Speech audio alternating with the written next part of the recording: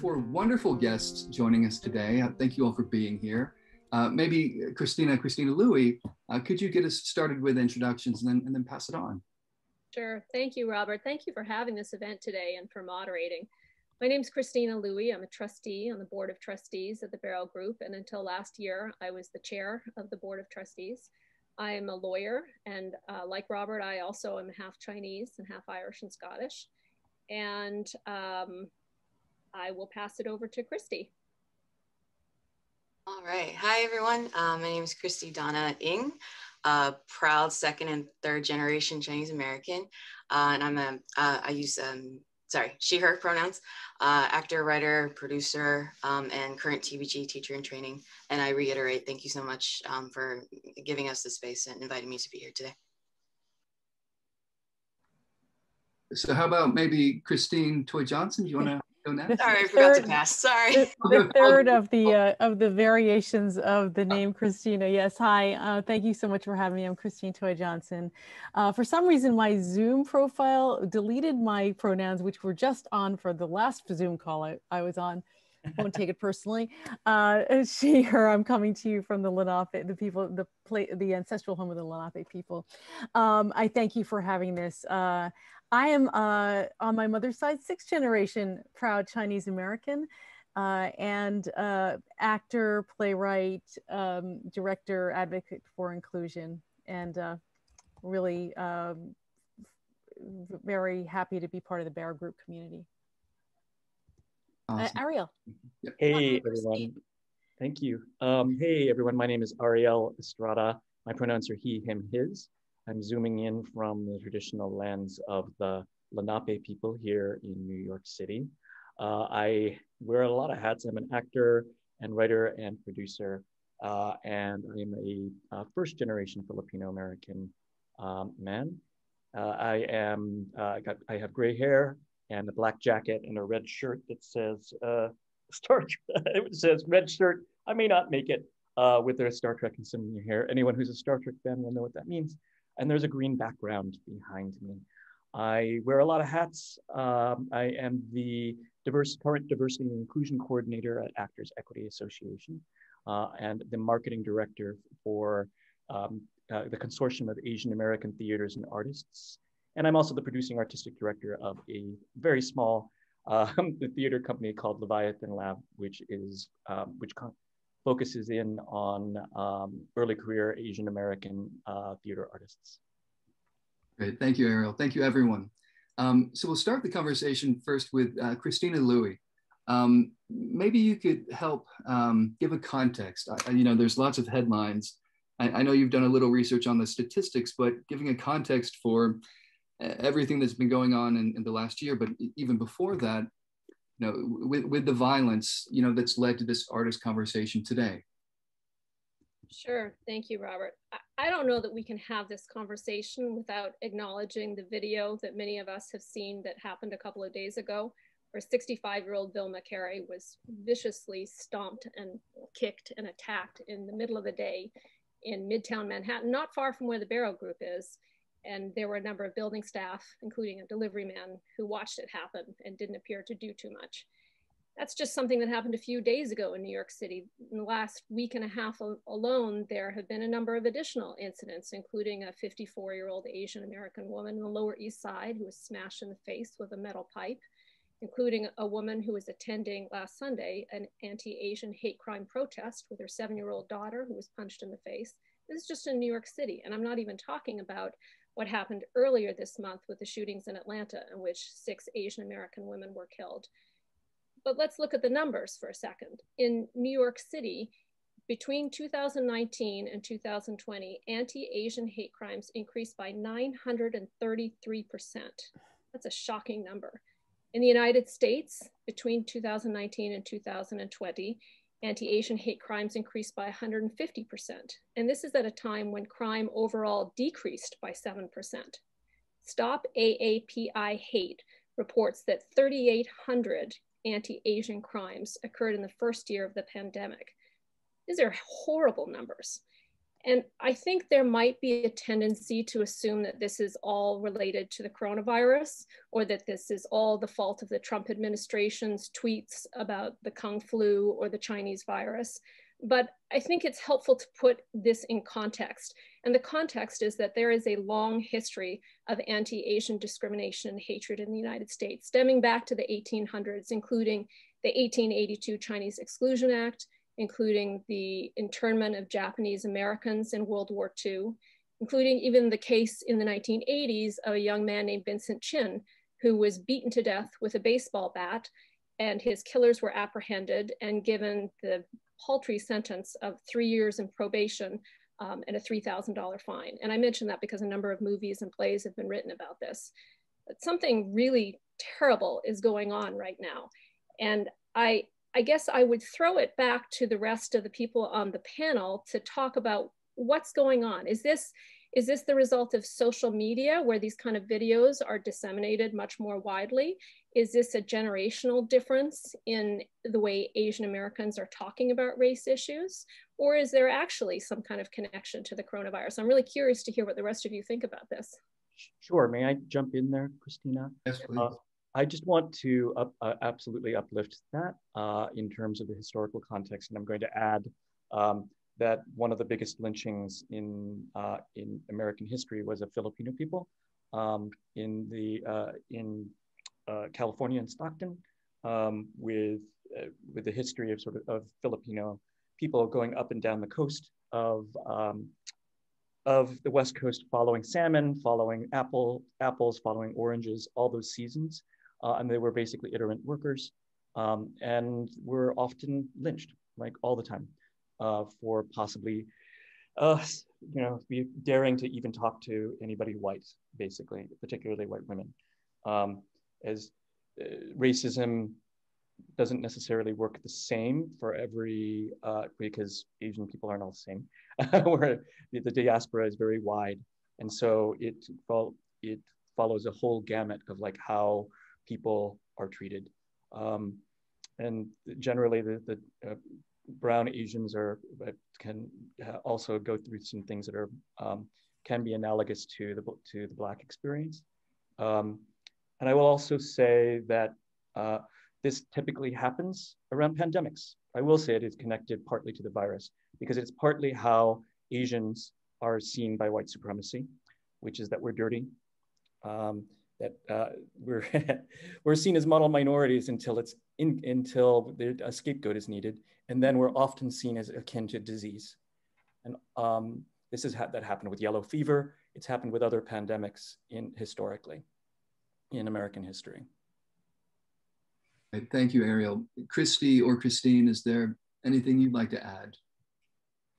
Yeah, I do think it's a combination of everything you mentioned, Christina. There's the history of xenophobia that goes centuries back, and the exacerbation of everything that Ariel mentioned because of the past, our past president insisting on placing the blame on people that look like us, and social media spreading the information.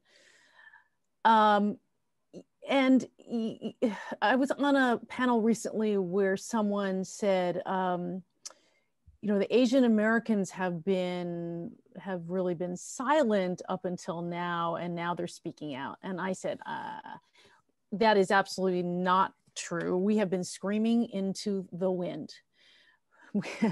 We have been screaming into the wind, and unfortunately it's taken publicized murders, well-publicized murders, to bring enough outrage to the larger public to notice. So I do think it's a combination of everything. It's come to a particular kind of boiling point right now. And then Christy, yeah, sorry, go for it. Yeah, real quick. Yeah, I agree with everything everyone said on here. The United States seems to have a pattern of immigrating people from different countries for their cheap labor, and then trying to chase them out or keep them down if they stay, or just chase them out to tell them to go back to their country. yeah, there's all over the West Coast after the 1849 gold rush. And then after the railroads were built, so many cities just burned Chinese, and Chinatowns, to get Chinese people out of their cities. So I do think there's this huge history, and that can't be ignored. I agree. But it did get worse, with Orange Man, calling it China virus, Kung flu. I can't speak for everyone on this panel, but I know that as soon as that happened, we were screwed. I knew this was going to happen. Check our social media feeds. We were telling y'all this is going to happen. Racism is a Virus, which is an organization Ariel is, works for. I mean, start selling T-shirts. We started, all these organizations started last March. That's how we're able to track these hate crimes, because we started doing the research. We started chronicling everything that was happening to us. So I agree with Christine. People might think that, I think you said that we're speaking into the wind, but no, it just, when you don't hear us, it feels like we're just speaking into a void. But now, with the Atlanta, murders, I hope people, I think we now can't be ignored, I hope no one's ignoring us now. And if they're hearing us, I hope they're really listening. Great. Thank you, Christy. So the next question, Christine, I'll throw it over your way. We've sort of started getting into it, but I'm curious, what are your again, whatever you're comfortable sharing, but what are your personal thoughts on this escalation and what's been going on? Wow, well, that's a very big question. It's a painful time. It is a painful time for all of us there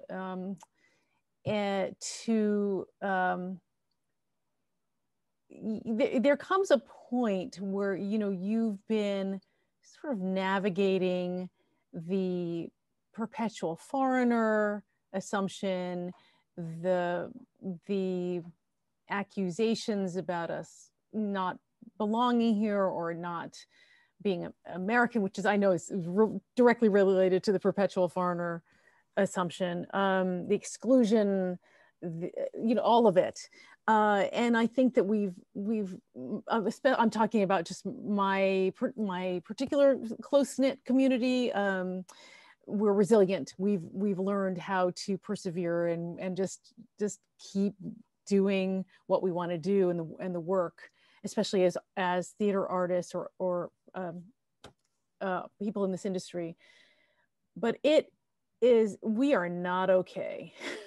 We are just not okay. I consider myself to be a very independent person. I travel a lot. I love New York City. I'm one of these people who diehard New Yorker, and I don't want to go anywhere by myself.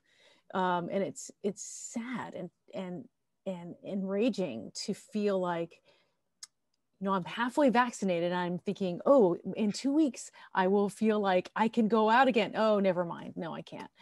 And also to be afraid for my parents. My parents are older, and I'm sending my 6 foot tall non-Asian husband with them to be their bodyguard to get their vaccines. And so there's a lot. It's a lot of that. And then also because I have been involved for so many years, advocating for full inclusion in the arts, and working with the Asian American Performers Action Coalition, and through equity, and I'm on the elected leadership of the Dramatists Guild. What has happened is interesting because I've gotten a different understanding of what all of those battles are for, from a personal point of view, to get this deeper understanding that there is a direct line between underrepresentation, perpetuation of harmful stereotypes, all the way to dehumanization of us as a people and erasure, all the way to now it's become a life or death issue, because all of those things add up to a general understanding that we are expendable. And so that has been really deep, and I keep saying the same word, painful. Yeah. Thank you. Thank you. Thank you for sharing. Robert, can I follow up on something Christine said? There's something that really struck me, and that is the fear. I'm scared for my father. He goes to Chinatown on a regular basis because that's his community.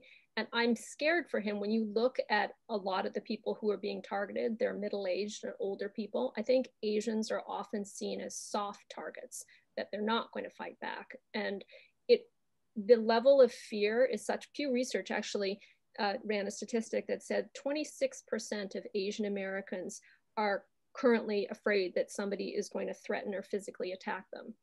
I mean, this fear is really profound. I think you've got 100% right here on this panel, right? Yeah. Yeah.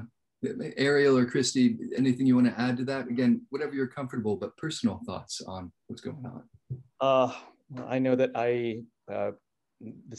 just uplifting what Christy said about the second, literally the day 45 said something like his most, the very first day he said something, I was immediately accosted on the street that day.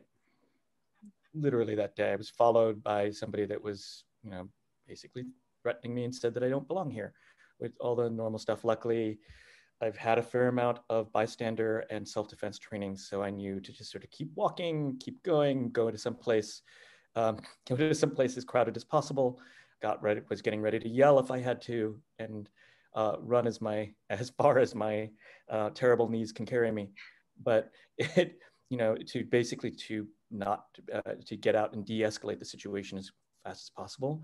Unfortunately, not many people know how to do that, which makes me very glad for organizations like Hollaback and our Christine and Christie's. And Christina, I don't know if you know him, but our dear colleague Dax Valdez, who is a fantastic actor and choreographer, but he's also a de-escalation trainer and a bystander and upstander trainer for Hollaback, which is doing amazing work for teaching people to basically be more aware of their surroundings and what to do in situations if they see violence about to happen, right? And how to de-escalate it as soon as possible, right? I know some of you may know Sumi Kim, wonderful, wonderful director, works here in New York. She's starting to do some self-defense classes that are, and I'm probably will help her promote those at some point. And then there's various ways that people can learn how to try to de-escalate the situation. And I know that's probably it's one of the hardest things for us to do for Asian people is to be loud and use their voice, because we're historically and culturally not taught how to use our voices in situations like this. Keep your head down, just get it done. Don't fight. This is not the time to not fight and to not know. And most importantly, this is the time for us to know that we are worth saving. We are worth living another day. We are everything that white supremacy says that we're not, which is that we're not worth anything, and that we're dirty, and that we're not, that we don't deserve to be here. And we absolutely do. And this is the time to believe in that very, very strongly and to fight for it. Christy, yeah. God, Ariel, you're gonna get me in tears 20 minutes in. Fun fact, Dax went to high school with my brother, School of the Arts, San Francisco. Yeah, oh my gosh, just again, everything everyone's saying is resonating so much. Christine, thank you so much for sharing that you're not okay.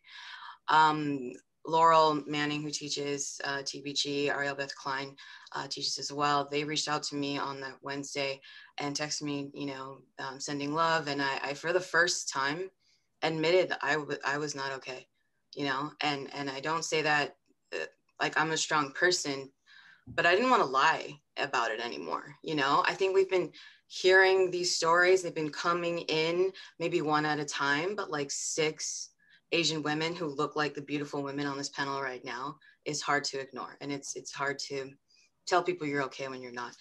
And I would say, I started disguising myself for the past 2 weeks. I put a hat on, shades, face mask, just anything I could do to hide my Asianness. I know that's a privilege I have that my Black and brown, colleagues do not. It was a Nintendo hat, which in hindsight, maybe I shouldn't have picked the biggest Japanese video game company to hide my Asianness. But my point is, I did, right? And that's it. Like we're scared to go out now, and we are taking my friend Karen Kawamoto. She's so lovely. She's been offering, her friend Hannah's been offering free self-defense classes.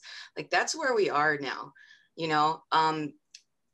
but what I want to say is what I hope, and we'll continue to talk, is I hope people hear us and see our pain and will be spurred into action to help us, because we are your fellow Americans. And like Ariel said, we deserve to live another day and safely. Thank you, Christy. Thank you, everyone. So Ariel, can we pivot over to you next to sort of broaden the conversation? We've already started touching on it around the de-escalation, but what is it? So the Barrow Group's an arts organization. What is it that an arts organization can do at this moment in time? Yes, there's a lot that you can do. And I just also want to go +1 to Christine's comment about how some of this is absolutely tied into representation and tied into how Asian people have been portrayed on stage and screen, usually from the white gaze, G-A-Z-E, and that it's always how we're seen by white folks, right, as opposed to actually how we are seen. And Christine herself is a fabulous playwright who creates wonderful stories about us and our stories from our point of view. And there's any number of wonderful playwrights and screenwriters who are doing that now. And we're finally, it's Christine and I have been doing this work for a very long time, and have commiserated much on and just how slow that work is. And we just started seeing some of the fruits of that start to happen. We were going through at the very beginning of the pandemic. There was a renaissance in Asian American theater and in TV and film that was starting to happen, right, off Broadway and Broadway. And then, of course, pandemic happened. Some of that stuff slowed down. But I think something that is heartening is that I've just been seeing all of my colleagues and all of my Asian American colleagues and friends continue to create and continue, especially now, in response to the rise in anti-Asian violence, and seeing them write and create artistic responses and raising awareness around it. And in terms of artistic organizations, all the Asian American affinity theaters are already doing this type of work.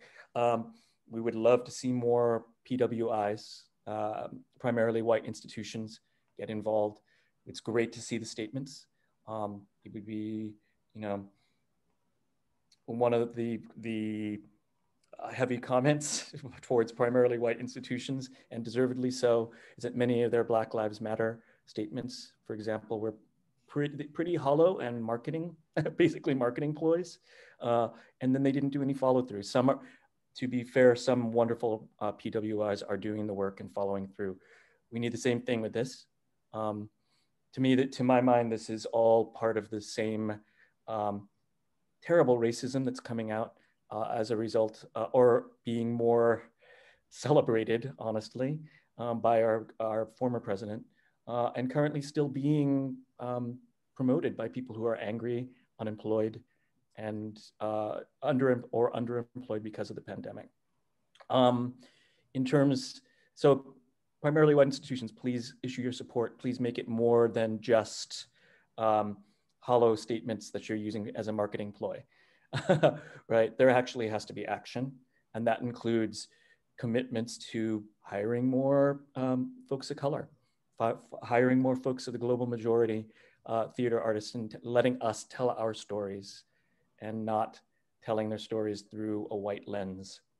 I'm going to put Kata's page right here right now, because we have a crisis response page. Oh, sorry, that's the wrong link.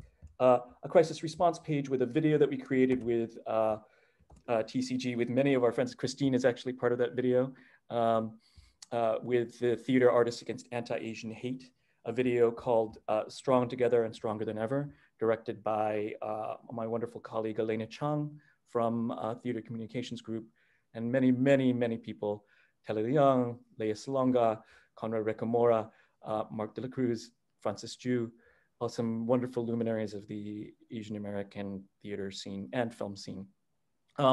Tomorrow, April 2nd, there is going to be, let me put that link in to the, oh, we've also, sorry, I'm gonna say this. We also issued a statement, Kara, about anti-Asian hate and also about what some of the actions that we're doing. In that, there's a link where you can sign up to be part of Theater Artists Against Anti-Asian Hate and find out about some of the initiatives that we're working on. Kara in particular is going to be working on a HowlRound series about, that is going to be focusing in, at least in the immediate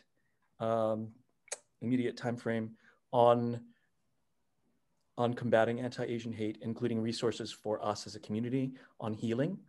We're going to be getting some work on with Hollaback to do some bystander training, possibly some self-defense training.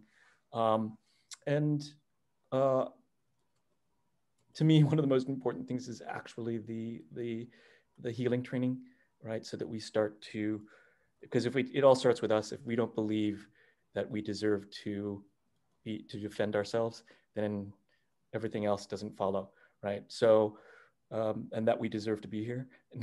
You can train to be, train in all the de-escalation training that you want, but unless you believe that we deserve to be here and are actively working to fight against those messages that we don't belong, it can be hard to continue. And one more thing, just wanted to share a page from Kara that we're, of that very first meeting that we did, where there were 400 people in the room, I believe. It was incredible. It was so moving. Experience. Yeah. Yeah, to see I think it was a couple, well, how many of our 100 people, but just Asian American theater makers just populate the Zoom screen. That community is everything, I have to say. You know, really. APAC did a statement too, right? Yeah, yeah. Oh, and then one, I don't have the link with me, unfortunately. Oh, wait, I do want to uplift something that TCG is doing tomorrow, that Christine's colleague from APAC. If people don't know APAC, it's the Asian American Performers Arts Coalition, and they are amazing. You guys have done amazing work, and you won an Obie. Yeah, we won an Obie, yeah.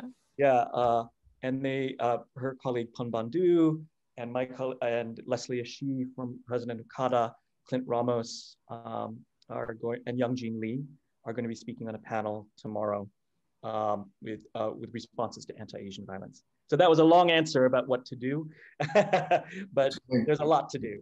That's great. Short answer. I'm curious, could you speak a little bit more about the healing side of it? I don't know. That's, yeah, I've heard about how do you protect yourself physically, but it's the first time I've thought about also just the deep work about messaging of you do belong. Yeah.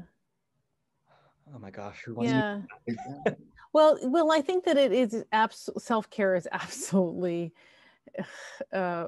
vital right now, and various communities are coming together to do that. I was asked to help facilitate AAPI kind of a healing circle, I think they're calling it, through Queen's Theater in the Park, that's starting, I think, April 13th, where we just provide a space for people to get together and be able to, like Christy said, you know, sometimes we've been reticent to admit that we're not okay because it's such a, you know, it's can be perceived as a sign of weakness or whatever.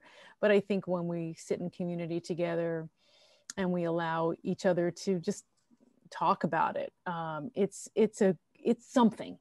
it's something. And so there are other organizations that are coming together. There are resources that the Dramatists Guild also put out a beautiful statement, and we included some resources for mental health thank you so professionals. much, Laurel. But thank you so much. I think we're all so grateful for all your figuring out artistic different ways to energy, deal with this, whether everyone on stay safe and stay healthy. You know, and just get together with your friends you all soon. to larger and larger gatherings. Great, thank you, thank you. Yeah, healing. Yeah. Oh, may I? Sorry, Robert. May I? Okay. Yeah, I'll add to that. Yeah, self-care, healing is so important at this point. I will say, you know, I'm not trying to put anyone on the spot, but I got a lot of messages from non-POCs after, you know, asking how are you, and you know that puts a lot of emotional burden on us to respond. And I got so many messages. I just stopped responding. I put an out of office message. Out of office message on my email because I just decided nothing is more important than my grieving and my healing right now. You know, so if any of you need to use those tools, please do. I completely agree. Like we have to take care of ourselves, you know, in our community before we can be there for like other people. I just want to quickly just circle back a little bit to, you know, the original question posed to Ariel, just since I'm unmuted anyway. You know, I just want to say, you know, when BIPOC folks are not given the same opportunities as our white colleagues, like we will create our own spaces. Ariel's Leviathan Lab, which by the way is not a small organization. Ariel, don't talk small about what you do. You're amazing. Leviathan's amazing. All my friends speak so highly of all the work they did with you in Leviathan. You know, but I mean, that's East West Players, Pan Asian Rep, NATCO, Asian American Theater Company in San Francisco, Ma Yi's killing it, Theater Moo, NAP, you know, NATCO. We create our own spaces, right? But what I hope PWIs, thank you for this term that I learned today, Ariel. What I hope PWIs have learned throughout this transitional time is the value, the true value of diverse storytelling. You know, before they closed Signature Theater's residency, 5 playwrights were, I mean, they had Lauren Yee. I could not get tickets to Cambodian Rock Band because they kept selling out. Katori Hall, Kiera Hudis, Dominique Morissette, who's a goddess. I mean, and they were selling out that big theater and their shows. So you can't tell me that Black, Latin, you know, Asian shows don't sell, because they do. So, you know, I hope people are taking this time to really look. And I'm not trying to bite the hand that feeds me, but I think TBG also needs to look at themselves as well. My opinion is that Awake was incredible and it should be the norm, not the exception. I'm going to go +1 to that because, you know, the white-led organizations still have a long ways to go, and it needs to be made necessary. You know, there is, and not just seen as something that, that they sort of intellectually understand that. And I've heard this from many of my friends from the global majority who work for PWIs, right? That they also, that the white folks, look, racism is sort of white people's problem, and that they need to fix it, right? And that, but most often that burden gets placed on the people of the global majority who work in those institutions, right? It's not our responsibility. it's yours, white folks, fix it. And it needs to be urgent. And it needs to be, this is the work of our time, other than of course, climate change, right? Because with both these things, we're not going to survive as a species unless we do this work, and it needs to be done. And yeah, sorry, wow, I just got really emotional there, but it needs, that work can't, for example, well, LA Stage Alliance with what just happened at the Ovation Awards in Los Angeles. That's appalling. It's appalling. For those of you who don't know what happened, they had one of the cast members of a show that was done with Fountain Theater and East West Players. Jalili, they confused her with another member of the cast. And they also erased East West Players from both the productions of The Great Leap and, oh my gosh, not Edith Can Shoot Things and Hit Them. The other one, sorry, blanking on it because I'm emotional right now. Anyway, they really made a huge racist error that can only come from white supremacist practices. Those things need to be fixed right away. They fixed right away. It need to be, at the very least, white organizations need to take racism seriously, because often they don't. And with an organization as big and that has supposedly had already done this kind of work, thanks to no small part to Tim Dang over at East West Players and Leslie Ashee from CADA. They did a lot of work trying to get, along with other colleagues of the Global Majority, trying to get LA Stages to Alliance to be better. And they did, and then they completely backslid with the Ovation Awards this year. When you hear about this stuff, please spread the word. And yeah, I mean, social media can be a very powerful tool in this respect. And we can start using it for good as opposed to what our previous president used it for. I'd like to also say that I think and having all of these conversations, especially sort of tenfold over the last month, that what I keep hearing and from other artists is that this desire to have us all be open to knowing that we don't know everything, and that to be open to really learning more about one another, and that includes us. So, but that it really would carry through in a very good way throughout the industry, and so when something like this happens in the Ovation Awards, that the work involves also just being able to admit that you don't know everything, and that you might have something to learn, and that you might need to be more conscious of these kinds of, it could be called a gaffe, it could be called a faux pas, or it could be called a blind spot. There are a lot of different things. So I'd just like to put that out there too, that we all need, I don't know, we need to talk about that more frankly. Oh, and I just want to say sorry that I forgot the name of the show at the moment. It's Jihei Parks, and she's a wonderful playwright and actor. Hannah and the Dread Gazebo. So, Christina Louie, I'm curious if, I know you're not, well, you were the former board chair of the Barrow Group, but what are your thoughts on arts organizations and what we can do? I think the rest of the panelists have just expressed so perfectly the role of arts organizations in terms of representation and healing and community building. I mean, they've said it perfectly. Yeah, absolutely. Okay, so we're running out of time. Maybe the last thing we could do, I don't want to presume on your time, is sort of a lightning round. And the question or the topic is, what is it that individuals, we've talked about, what can arts organizations do? Talked about just your own thoughts and feelings about this. What is it that individuals can do to take action here and now to combat this racism?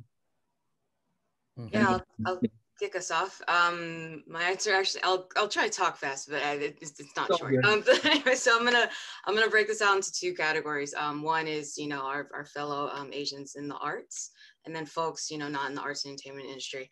To my fellow Asian creatives, I always say to my screenwriting students, you are the best person to tell your story. And I will add to that now, we need your stories more than ever. We need your beautiful, handsome faces on screen. We need you directing. We need you producing. We need your beautiful music to score. We need you, because your stories contribute to the social fabric that is our American society. And I say our American society because, as you've heard from this panel, I'll say it again, we belong here. We were born here. Our parents, our parents, grandparents, for Christina, it's great-great-great-grandparents were born here. Our ancestors from here. So, just in the words of our goddess Sandra, oh, keep shining, keep going. So for folks who are not in the industry, you know, we need you too. We hella need you.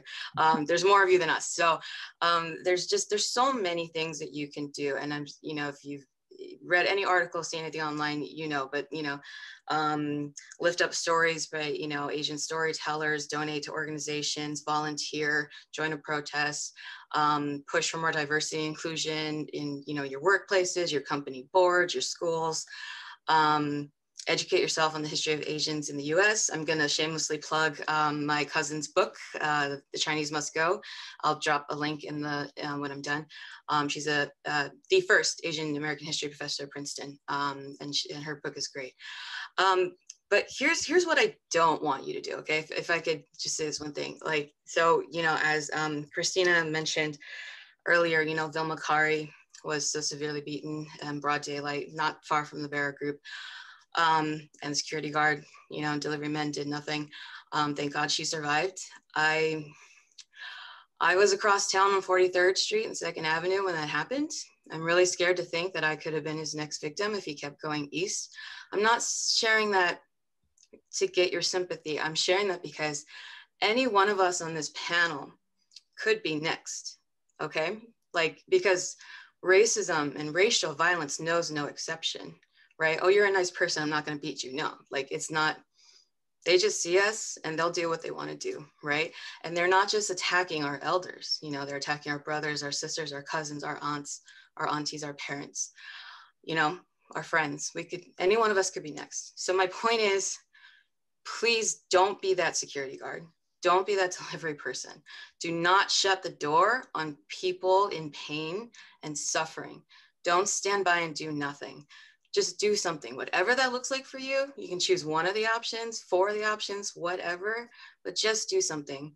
Don't stand by and be a silent witness, because we need all of you to help us, because none of us want to be the next one. Thanks. Thank you, Christy. So eloquent. Thank you. Who would like to go next? Oh boy. Yeah, sure. I will.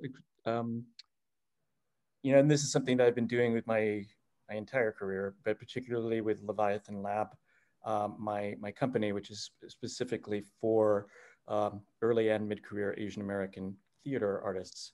That it's always been my philosophy to, once you've gotten to a certain level of experience, you always bring people up, help bring them up.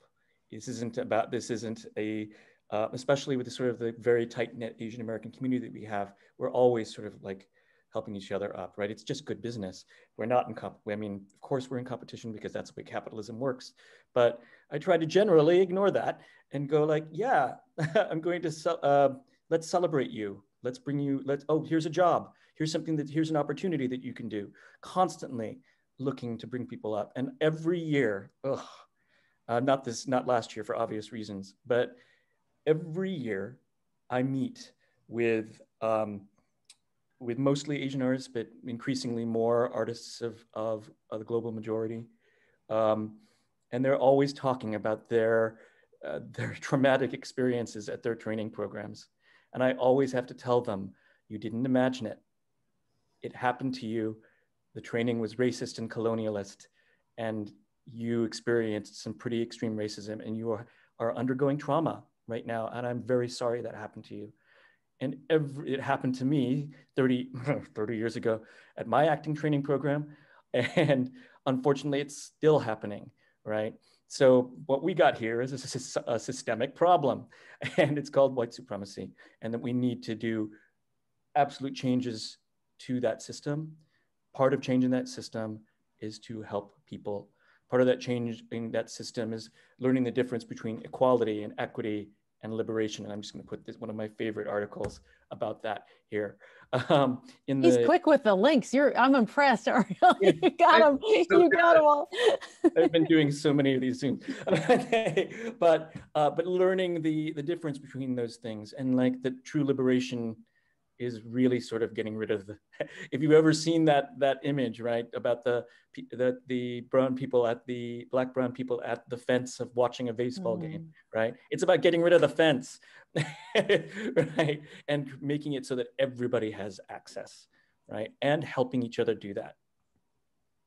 Oh, if you're a white ally, using your privilege to recognize that, look, this work of equity, equality, and liberation, yeah, it means that people have to be given equal access, which means, yeah, you probably will lose some of your access, because that's what white supremacy does. It gives you more access than we do.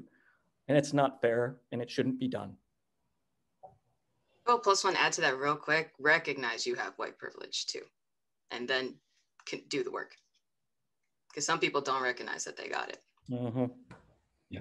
Oh, those comments you were talking about earlier, Christine. Yeah. I would just like to add also that this might seem like a subtle, small thing, but I think it could be very large.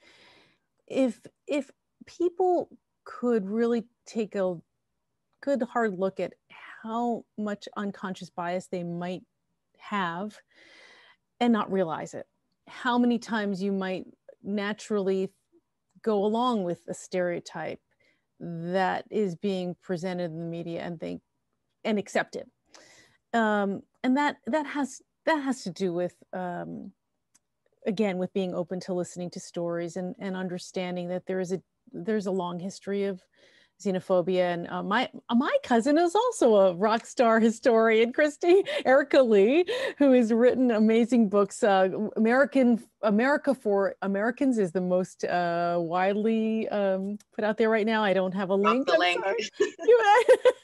But it is really important, I think, to